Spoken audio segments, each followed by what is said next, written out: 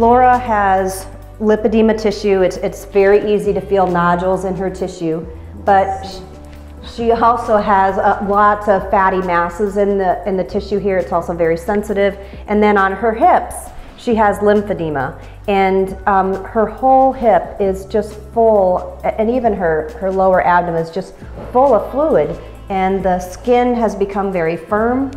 Her sweat glands are enlarged. She's got the Peau de l'orange look to her skin. There are actually blisters in the skin that you can see, and so she's at great risk for developing cellulitis. And for this type of lymphedema, really the best treatment is to get her into a care center and get her wrapped to reduce the fibrosis, to reduce the lymphedema. But unbelievably, there are almost no places in the United States, zero, where a person can go and get cared for. Whereas if you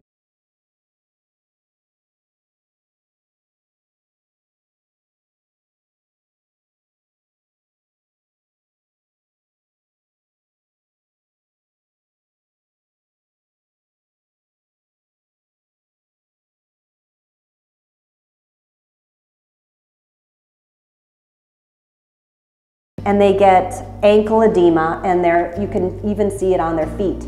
But in this case, it's all above the ankle. So there is a difference, and it's obvious. Why are we not doing something about this? There are so many women in the United States that are affected by lipedema.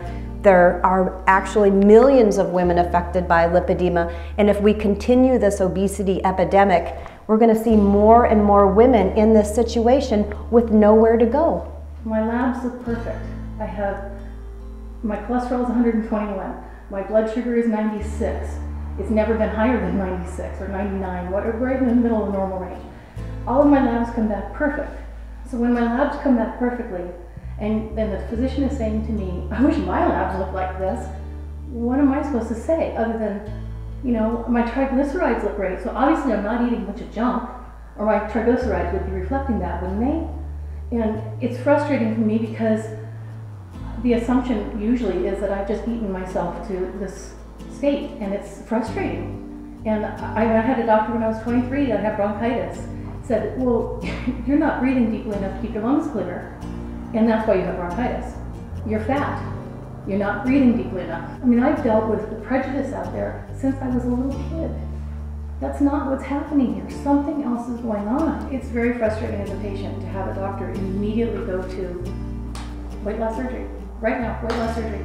And unfortunately, I'm trying to be as respectful as possible when I speak with the physicians and say, I've looked into all of this and I've researched it, and I've looked at the mortality rates, and I've thought about my body and the response that I've had when I've been under general anesthesia.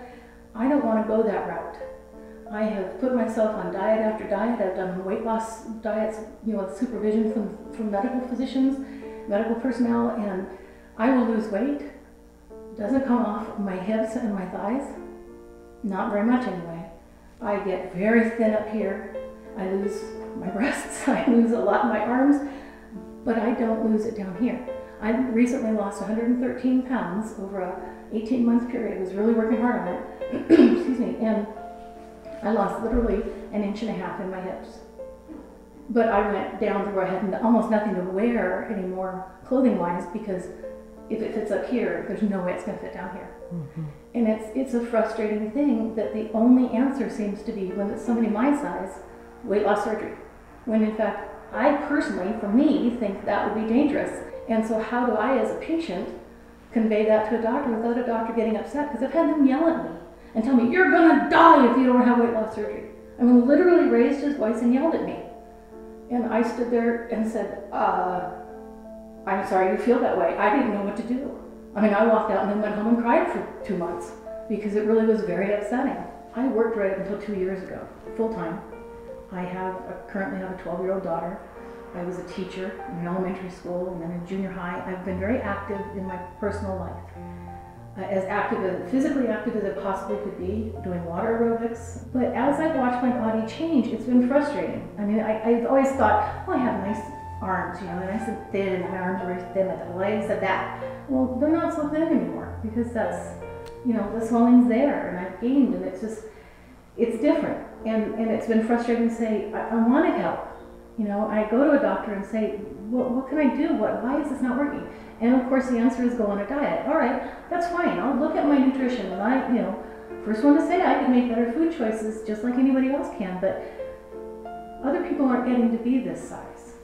And that's what's so frustrating in the size difference between the upper body and the lower body. It's just, I always said it doesn't look right, because even as a little girl, I had bigger butt and hips. And I have one sister, and she and my mother both were large-breasted and had no butt and hips. And here I am, completely opposite from them.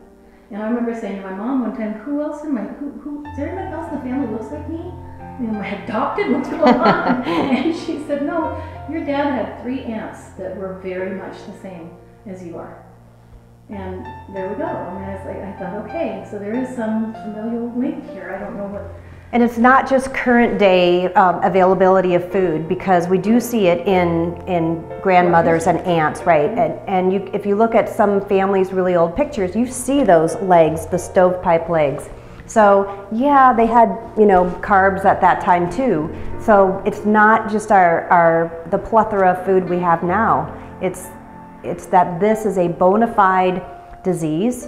There are things that we can find out about in the tissue, and we need collaboration between investigators of all types, basic scientists, clinical researchers. We need to try medications. We need to look at the tissue. We need to find what's different about the gene expression in this tissue than in normal obesity or normal fat tissue. And I think those things are starting to happen, which is really great, but they need to happen on a more widespread level. And as women, we need to speak up. You know, this is affecting millions of women. We need to continue to band together, and it's starting now, and it's like a revolution. It's really exciting, and I want my lipedema sisters that are stage 1 to never get to this point. Because at one point in my life, I had to have been a stage 1, and I don't want that happening. I mean, I'm gonna get choked up because I don't want that to happen to anybody else.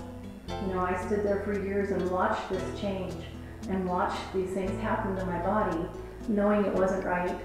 And nobody knew what to do, and I didn't know what to do. And if I had known then what I know now, I can tell you I'd be tooting everybody's horn saying, you need to talk to me now, and I need you to listen, because this shouldn't happen to anybody.